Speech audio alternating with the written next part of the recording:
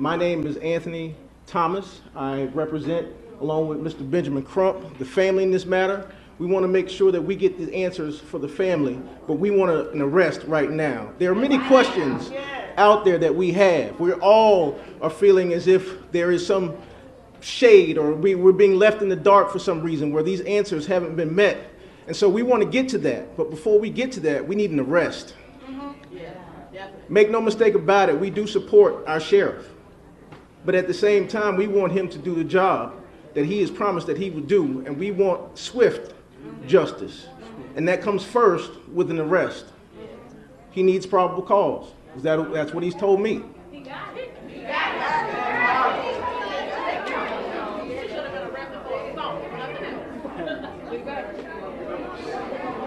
it. So at this time, if there are members of the press who would like to ask questions, I will be answering on behalf of the family. Certainly, ladies and gentlemen in the audience, I know you have 1,000,001 questions to ask. But right now, we just want to make sure that we send the message and that we stand in solidarity today. I'm glad our members of the clergy are here today. Amen. To stand in solidarity on behalf of this family, these children who lost their mother in cold blood. We need answers. We need an arrest. Thank you.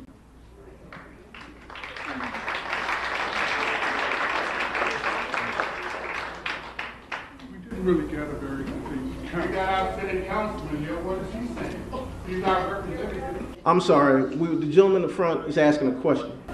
We didn't really get a very complete account from the sheriff of what may have happened. He apparently wants to do more interviews.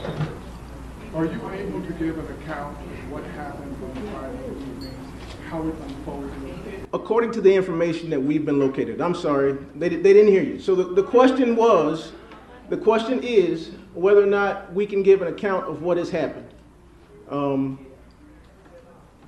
Like was said earlier today, this horrible, unjustified killing was done in front of the children. The children are the witnesses. These children have been through a lot. And certainly we don't want to put any pressure on the children because we want them to have the opportunity to grieve and also explain what has happened to their mother. Those stories are in development. And we have found out so far that there was an iPad. I'm sure you heard that from Sheriff Woods today. Whereas it belonged to one of the children. And there was a situation between Susan and the children. One of the children were hit with a pair of skates. I'm sure Sheriff Woods explained that today as well. You heard that today. And of course, AJ, Ms. Owens, went to see why. She knocked on the door, according to the information I've been given, once. When there was no answer, she simply replied, "I know you hear me." There was no altercation. At the time that was said, the shot rang, killing Miss Owens in front of her children. That's all the story that I have it this far until we get more developments. I'm only taking questions from members of the press at this time. Do you believe that? About a demand for justice and that step one would be an arrest. What does complete justice look like to you? A conviction. Well, complete justice is, first of all, Sheriff Woods taking care of his responsibilities and doing his due diligence. He don't do it when it's us, though. He makes an arrest, comes first. And after that arrest, he needs to do a complete and thorough investigation. The state attorney also has equal duty and obligations, thank you, when it comes to defining what justice means. And so once we get the information over to the state attorney, it's the state attorney's job to prosecute to the fullest extent of the law. And so once we are able to get the prosecution and everything that comes before that, we want a conviction. Because this cannot go away. These children are never going to forget what has happened to their mother. What are we as a community going to do about that? The worst has already happened to them. As the family's attorney, do you believe probable cause has already been established? I do. But that's not my job to determine. That is Sheriff Woods' job. You need to get up why we got you here, because we tired of it. It's not the first time. Don't tell me. And that's why we're meeting here today, to make sure that we have the community support, to make sure that not only me as their attorney, but also the entire community is demanding justice. This is Sheriff Woods' county. We are members of this county. We all need to come together in solidarity to let him know. Call him. Tell him what you feel. He's a public official. He can hear you. He may not want to. But he has taken on this job, and so he has to answer those hard questions. And that's how we feel. My daughter, my grandchildren's mother, was shot and killed with her 9-year-old son standing next to her. She had no weapon. She posed no imminent threat to anyone.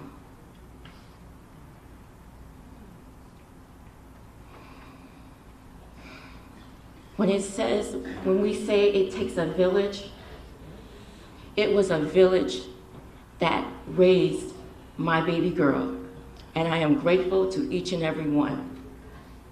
It is now going to take a village for these children. What I'm asking is for justice. Justice for my daughter, Ajike Shantrell Owens. I am asking for justice for Isaac Williams. Justice for Israel Owens. Justice for Africa Owens. Justice for Titus Owens. Justice for your family, for your children, for your loved ones. Justice for America. To God be the glory.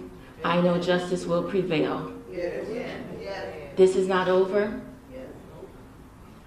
My Father in heaven will see to it that these children, our family, our community, will receive justice and provide for this family, our family, your family. Thank you. When you met Ajike, her smile would light up the room. Ajike adored her children. She lived, eat, and breathed for them day in and day out. She made the sacrifices as a single mom to be there for them in each and every stages of their lives. She would never want to miss a football game, a practice, cheerleading. She was there. They were her world. They were her everything. And now, because of this senseless act, they are now without her. Let it be known, I happen to live in the same apartment as Ajike. A year before, I moved out of that apartment, and she moved in a year later. My own children played in the same field as the children who played in the field now. Never was an issue, never was a problem. The landowner or the property overseer told the kids that they were able to play there as long as they cleaned up after themselves. This woman had no right as a tenant to tell these children that they could not be children and play. I truly wish that we were here for different circumstances, but what we're here for is a sign of the time and the sign of living in Florida. I stand before you today as the president of the Marion County branch of the NAACP. It is time for us to reawake and be responsible and community conscious of not just our own, but our neighbors. The issues that we have on today and what we want to declare, decree, is that we demand a full and fair, transparent, and swift investigation into the death of this mother. Yeah.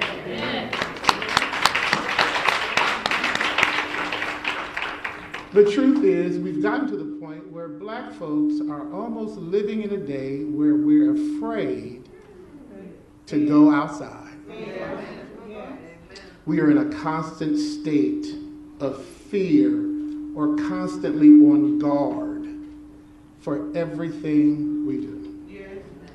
This is our children and adults deserve to live in a world where they do not have to live in fear of their neighbors, of the people that live next door to you. You should not ever have to be afraid that if you go and speak, question, or ask, that you can just be shot through a door. This case is really reminiscent of the April shooting of a 16-year-old Ralph Yarrow, who was shot when he accidentally knocked on the wrong door. It is a tragic reminder of the fact that it is simply not safe to be black in America. We live in a state where our truth is uncomfortable for others, so now we're not allowed to share our truth.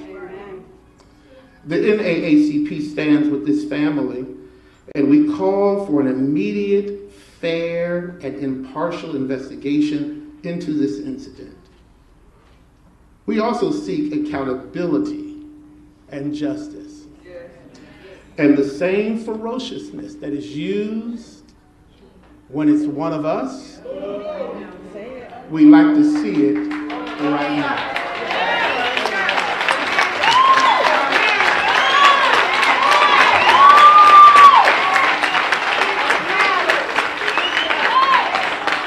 I stand here today one more time to share. We support the sheriff in doing what's right. We just request that he do it right now.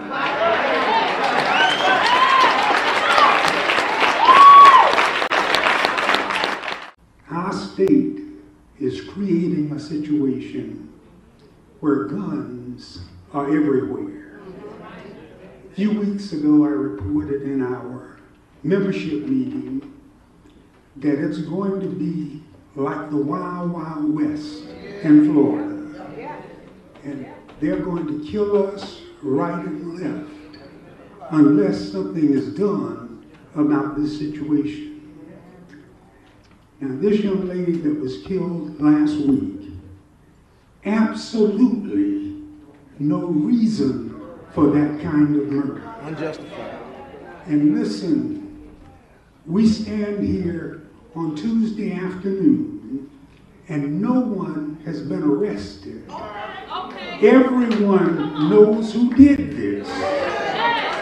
And as we stand demanding justice in our community, we need to know why the sheriff and the officers of the Marion County Sheriff Department have not arrested.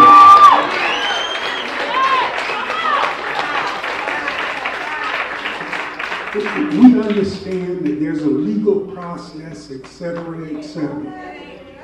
A few weeks ago, when the black children killed the white children, they were marching us before the cameras like runaway slaves. And here they know she didn't even run away. And she needs to be arrested today. She needs to be prosecuted to the fullest extent of the law. And as a community, we demand that kind of accountability. Oh God, Marion County, stand up for justice and for what is right in our community. Listen, what this lady did is a very bad thing. She killed this young woman by shooting her through a door. If this isn't stopped, you're going to be walking down the street and they're going to shoot you through the window.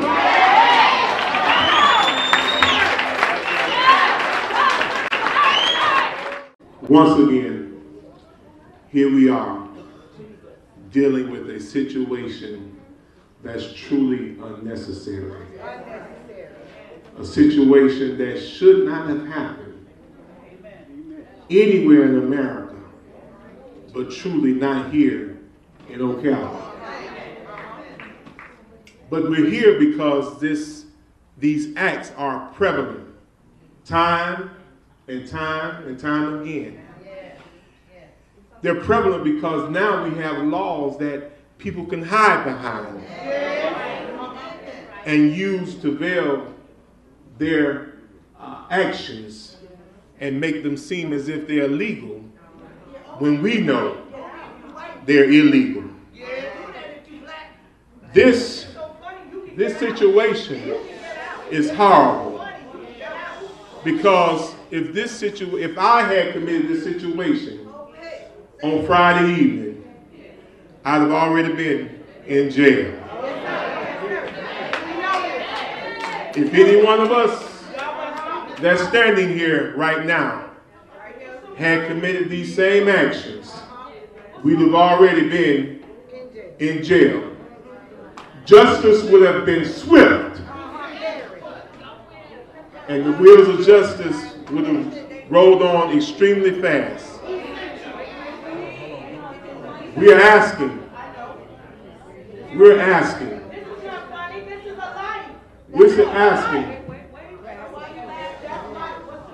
We're asking for justice for these 4 little children. We need justice for this mother. We believe, and we've heard from the sheriff, that there is an investigation going on right now, but we expect this investigation to be thorough, complete, and transparent. Nothing needs to be swept under the rug in this investigation. We need full transparency. And as a community, we need you to pray. We need you to support this family, encourage them, because this is difficult for us all. But I want to leave with this. The same justice that we would have gotten, that they get on the other side of town, we expect the same justice in West Ocala. The same justice that happens on the east side of Pine Street needs to happen on the west side of Pine Street. The same justice that those boys got a few weeks ago, we need the same justice this week, today, tonight. I'm calling for our state's attorney to do the job. I'm calling for our law enforcement officers to do the job and make sure that justice is held for this family and this parent. Good afternoon, may I say that, for manners' sake. But nothing good has been taking place on this side of town. We have grown to a place where justice for us, we're almost at a point where we feel like they're not going to do anything. We've almost grown numb to how they treat us. When we get justice, we are almost shocked ourselves because we got it. But I want to say on a spiritual note, Christ came for things like this. When we're not treated right, somebody needs to speak. When we're not done right, someone needs to do something. And I'm glad to see all of us here this afternoon, which means that we can leave where we are to do something. And this church should have been full of folk who are tired of being sick and tired. And I want to say this to all of us. Yes, we need the Lord. Yes, we need the leaders. But we sure enough need the Lord. I say we sure enough need the Lord. Because there's some powers that be that are blocking our way sometimes. And we need to learn how to go back to the landmark and get a little higher than what we have to help push us across. We've got to go back. And the churches have got to get involved. Every time there was a great movement, the church was involved.